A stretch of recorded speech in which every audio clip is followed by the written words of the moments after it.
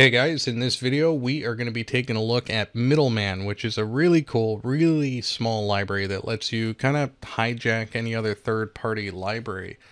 So on the page here I've got Middleman, I've also got jQuery. Now Middleman does not depend on jQuery. jQuery is the library that we're going to go ahead and hijack. So I'm going to throw an unordered list here on the page, and let's see, I'm going to have these list items. I'm going to give them a class of foo, inner content of foo.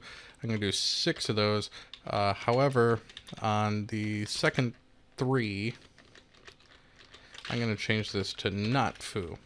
Okay, so here in our script, we are going to just kind of standard jQuery DOM ready function here.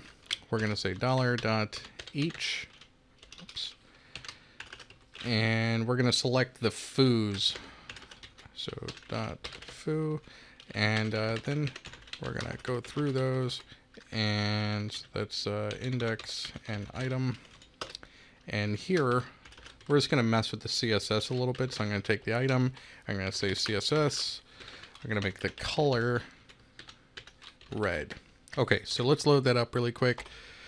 Oh, that didn't work. So, oh, you know what? There we go.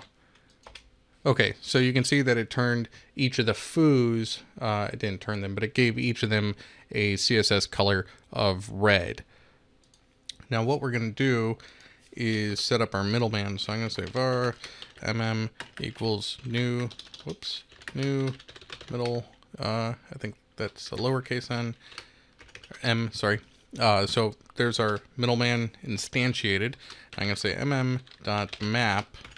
And inside of this, I'm going to drop in an object. Now, I'm going to identify the library with this lib key. That's going to be $ in our case for jQuery. And I'm going to tell it what method I want to kind of attach myself to. And that's going to be a string, but we're identifying the each method.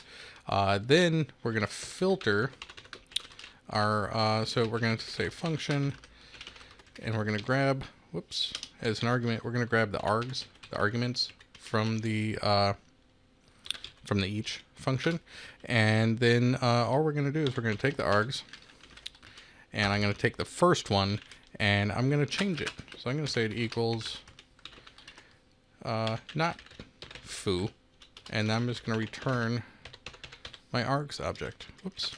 Okay, so let's check that out in the browser, reload it, and now you can see that we basically, when each was called, we changed this first argument, the 0 positioned argument, from from .foo to .not foo. So there you go. That's a quick look at Middleman. Hope you guys enjoyed it. Hope you have a good one.